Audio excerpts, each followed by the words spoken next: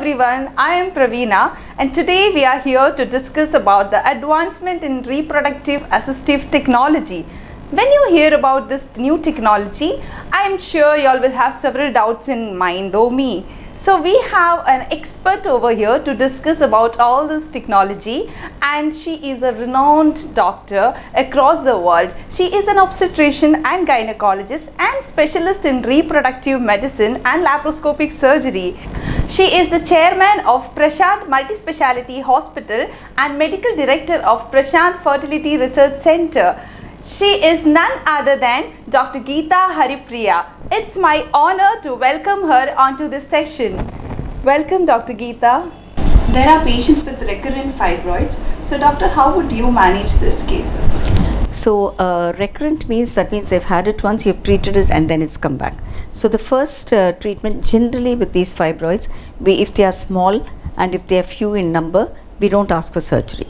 We ask them to go ahead with their treatments and try to make them deliver, and this happens in quite a few patients.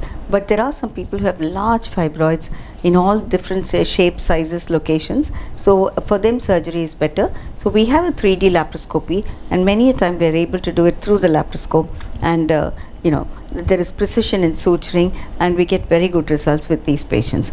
So the most important thing to understand is you have to get them to go for fertility treatment immediately after the healing period is over, which is about 2 months to 3 months.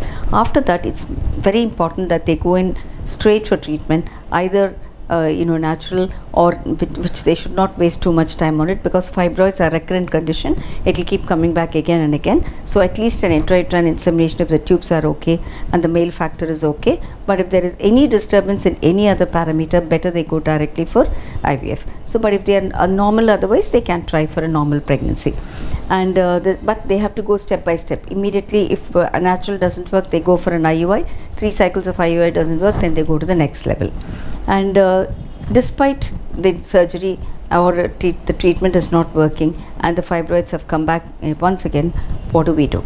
We generally try to give medication to try and shrink the fibroids, and in the period that it has shrunk, we try to do the IVF or IUI, mainly IVF, because we know that it's going to come back again. So we try to avoid a second surgery as far as possible, but there are situations where there are too many, they're not responding to medication, then we go in for a second surgery and we do it.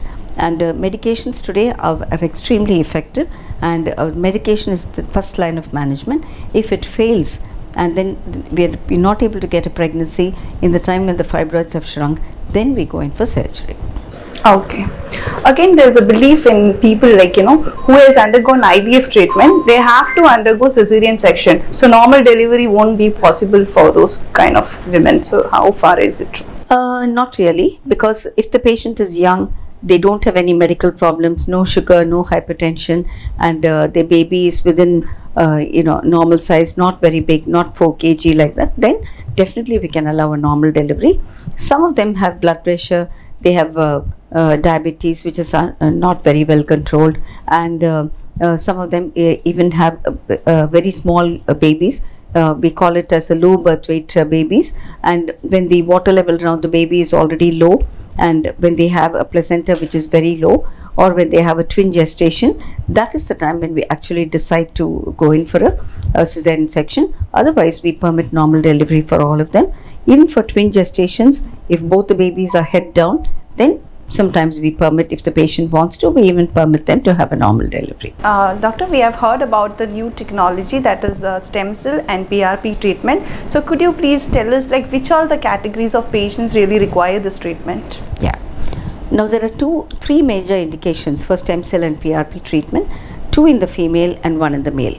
So the stem cell is a research product. So on a research setting, we use it when the reserve of the ovary or the capability of the ovary to produce eggs is very low. And we also use the platelet rich plasma, which is derived by taking the blood, isolating the platelets, adding growth factors, and then using it to inject into the ovary. So this is one type of treatment. Now the second, there are some people who have a very thin lining of the uterus and they just don't respond to medication which we normally use. So for these patients, the stem cell and PRP once again helps. We inject it under the lining of the uterus, and after that we give medication. Because the stem cells and the PRP are able to stimulate all the mother cells in the lining, it helps to build up the lining, and we are able to get good success rates by improving the lining of the uterus. The third indication is for the male. If there is a very low if azoospermia and there are no sperms at all, then we inject stem cell and PRP into the testis, and 3 months later we either we aspirate the sperms and see whether there is any improvement, and if it doesn't happen, then we do a micro TC and check whether improvement has happened. Thank you so much, Dr. Geetha, for giving your valuable time.